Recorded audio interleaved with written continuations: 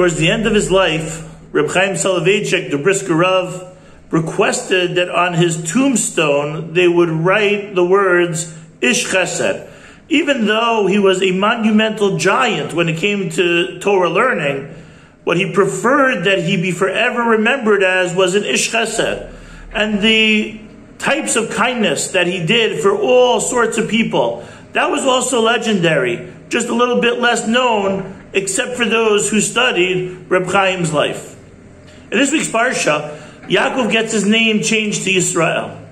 The Malach, before he changes his name, asks Yaakov, Ma Shemecha, what's your name? The Malach didn't know what Yaakov's name was. Maybe we could learn an important principle from this question. When going to the mall, so if we don't know where there's a store that we're looking for, so we go to the key, we go to the map to find out where the store is. While the store's location is certainly a very important point, equally important is the big red dot that says, you are here. That it's impossible for us to get to a destination unless we know where we're starting from.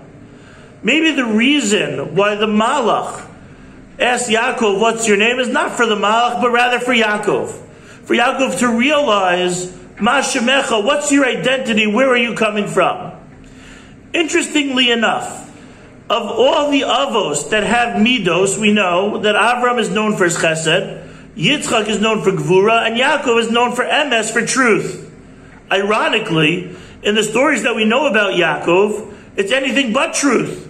When involved with Lavan in last week's Parsha, so there was trickery and seeming scamming in the plentiful. When it came to the brachos, so Yaakov tricked his brother Esav. Why would the midah of emes, why would that be one which we associate with Yaakov when it seems that Yaakov is the one who struggled with trickery more than any of the other avos? But maybe that's the point. That when we talk about acquiring a midah, acquiring a character trait, it's not the ones that were granted from birth, but rather it's the ones that we have to invest effort to work on to define ourselves in that manner. Esav comments about Yaakov after he stole the brachos, Vayagveni ze pa'amayim, that Yaakov tricked me 2 times. The name Yaakov, while it does also refer to holding on to the heel of Esav when he was born, but the name Yaakov, Vayagveni, means trickery. There was something about Yaakov's character that involved scamming, that involved tricking. Yaakov, knowing that that's not the right way to live, worked on his midah of emes. And when he struggled with the malach of Esav, when he was struggling with himself, as the pasuk says, Vayivaser Yaakov levado vayavek ishimo, there was nobody else there. So the battle, the struggle, was actually Yaakov struggling with himself and his own identity. That struggle was, who am I? Am I truly the scammer? Am I truly the trickster? Or do I want to elevate myself? Do I want to work on myself to get to the midah of emes? And it's when we acquire a midah, when we struggle to become something, to be identified in a certain manner that's not natural, that's not easy for us, it's when we acquire that midah, that's when that character trait becomes defined by who we are. So Yaakov is known as emes because that's not the way that he was naturally born, but rather he fought with himself. He worked on himself to acquire that specific midah. And that's why the Brisker Rav asked that we write on his matzeva, Ish Chesed. He said for him learning was amazing. He loved it. He was excited when he came up with a new chiddush. That was easy for him. That was natural for him.